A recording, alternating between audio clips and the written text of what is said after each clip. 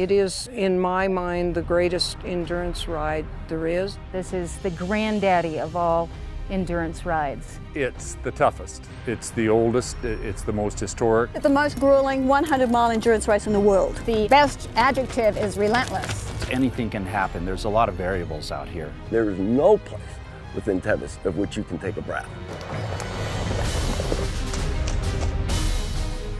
The ride is a physical, mental challenge for you and your horse. It's the hardest ride in the world. Tevis is the World Championship of horse and rider events. It is an unbelievable physical achievement for both horse and rider.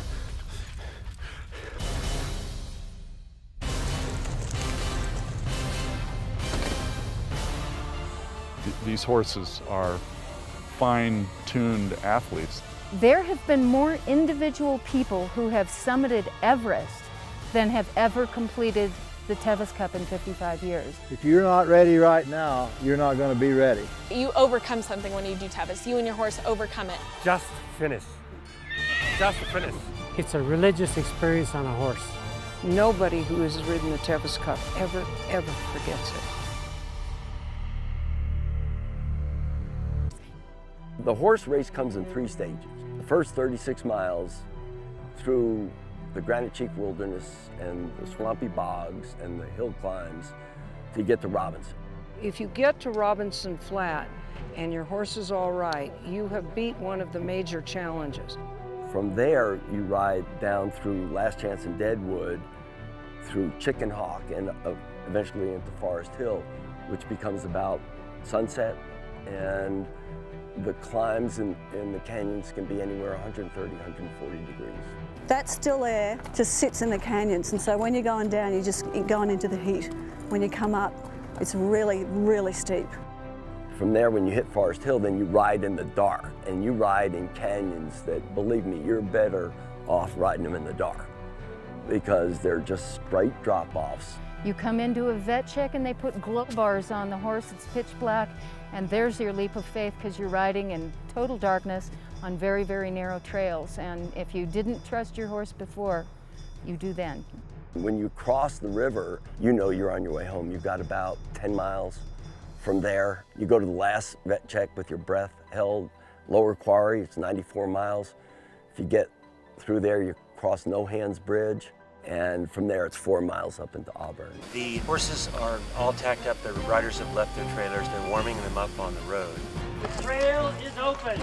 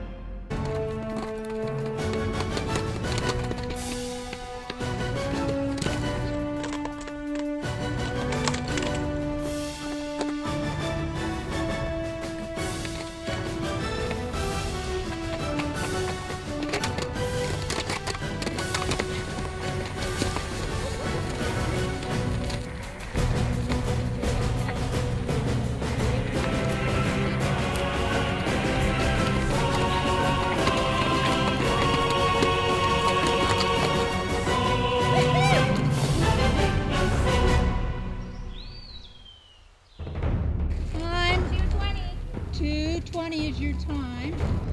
Horse on this side, crew on this side.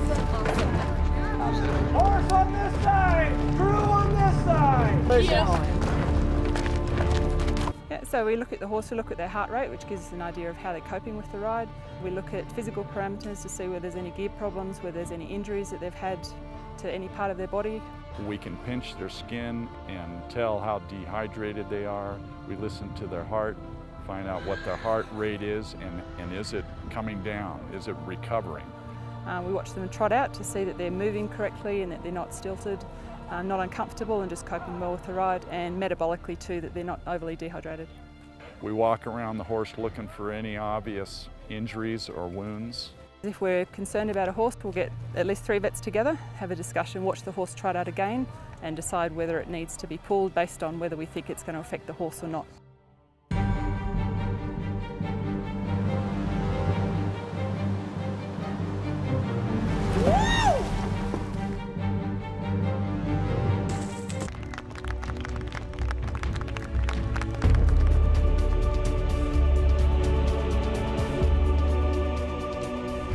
express it properly. It's just, it's a multitude of emotions. Gratitude to this animal that has given so much.